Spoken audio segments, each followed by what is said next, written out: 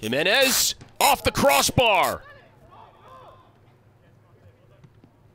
Jimenez cutting it into his right, finding the woodwork.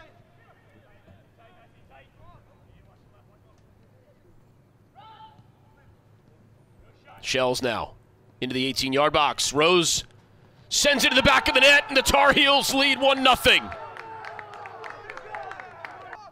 First goal of the season for Rose, the senior. And the Tar Heels take a 1-0 lead. Satterin. Frick having to be careful.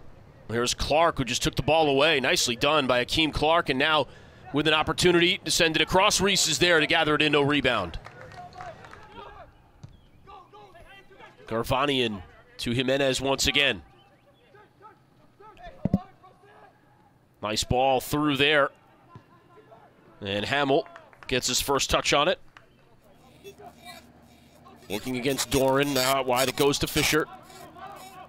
Lopez watches him. Fisher looking to try to create some space, get across, and he does, and it bounces off the post and into Hamill. Did he make the save? He did. How did that one not get over the goal line? Still 1-0 here with 32 and change to go at Koskinen Stadium. Is going to end with the Tar Heels coming to Koskinen Stadium and getting a 1-0 win. Alex Rose delivers the game winner. The Cary, North Carolina native